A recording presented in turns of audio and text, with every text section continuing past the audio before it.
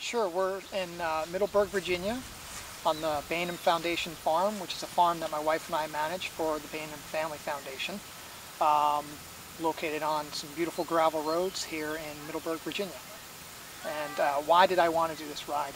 Well, I'm an avid cyclist, and I had a full race schedule this year until COVID derailed everybody's plans. And while out doing a long ride, I decided to challenge myself. And harkening back to some hikes I used to do as 24-hour self-challenges, I said, how much could I do in 24 hours? And I remembered speaking to my friends Doug and Danielle that Loudoun County had approximately 250 miles of gravel roads. And I said, oh, maybe I could get those 250 miles in a single ride. And then I decided that rather than just doing that ride for my own sake, which is something in itself, I want to see what we could do for America's Roots and raise awareness for that organization, which is working to preserve these roads.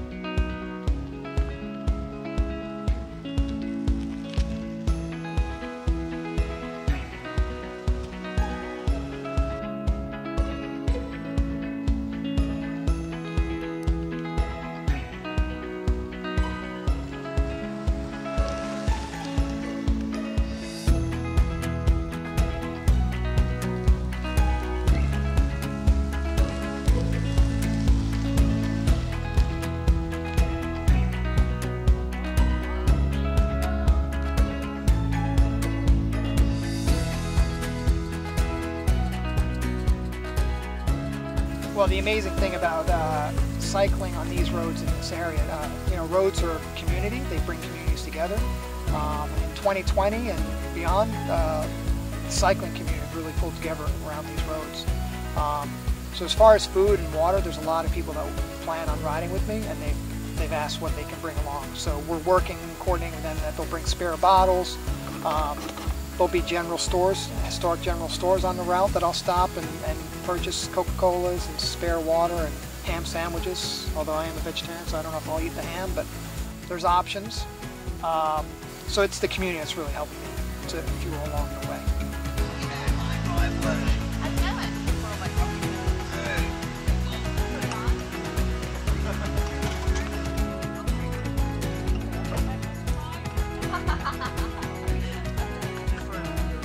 The bike I'm using specifically is a bike called the Salsa Cutthroat, which was, people can argue whether it's a gravel bike or a mountain bike, but it was designed as a drop bar mountain bike. It was designed for long distance mountain bike races.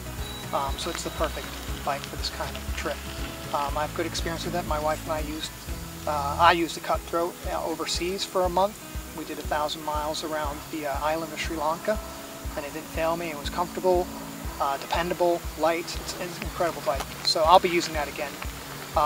And the equipment I'll be bringing with me, again, there's a community around us, so I won't be bringing a terrible amount, but I will be carrying a spare battery pack for my phone so that if I need to take pictures or for emergencies, I can contact someone and still have battery power.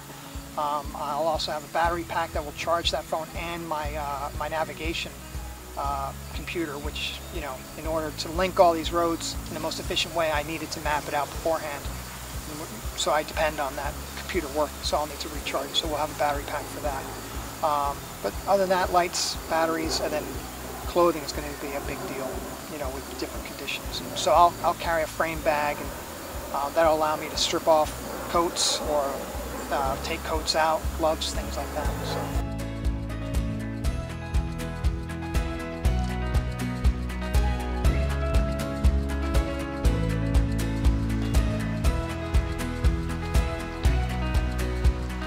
I believe the bulk of the roads that we are riding today are savable. Inevitably you're going to lose some to development, but I think the bulk of them are savable. There's easements along a lot of them. They go through some large estates, so those ones will be the easier ones to save. But I think if we get the story out there about these roads, which America's Roots has been working towards, that people will want to save them just for their inherent value. They harken back to the 1700s. They're gorgeous. even if you're coming out from the city and just want to do a ride through the country, they're great roads to ride through. So I think the biggest thing we can do is bring an awareness to it. They've done some incredible films that have won awards just for their cinematography, but the message is there, and people seeing these roads are bringing out, people seeing these roads on the videos are bringing people out, especially in the cycling community. Loudoun County also has a lot of farm breweries that people are coming out and driving these gravel roads to get between them for. And I mean, there's a lot here to offer. Equestrians are out here, hunt clubs, which are fun to see. Yeah, it's got it all.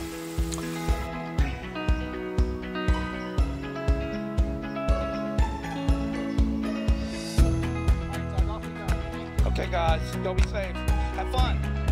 Okay, take care of it.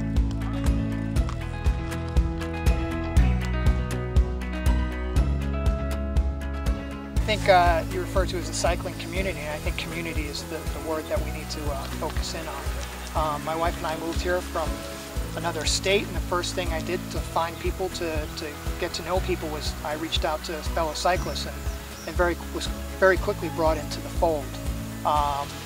The Velo Pigs are down here, and they're bringing more people into the fold, and we do gravel rides, and as we bring more people in, they see how amazing these roads are to ride. People are moving away from asphalt roads to riding because they're just not safe, so they want to move to a safe place, and then they find out how beautiful the roads are as well, and they keep coming back.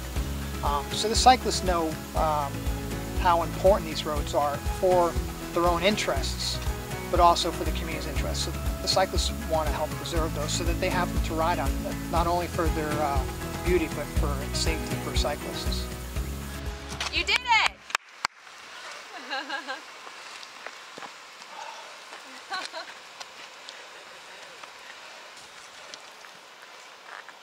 300? So how's the Pearl Izumi clothing? Oh, this is incredible. I wore this from about maybe 10:30 at night last night. Kept warm, you know, I'd open it up to thermal regulate, but pretty waterproof. Pants, same way, very comfortable. Temperatures dipping into low 40s, but I was comfortable the whole way. Awesome. Salsa bike did good?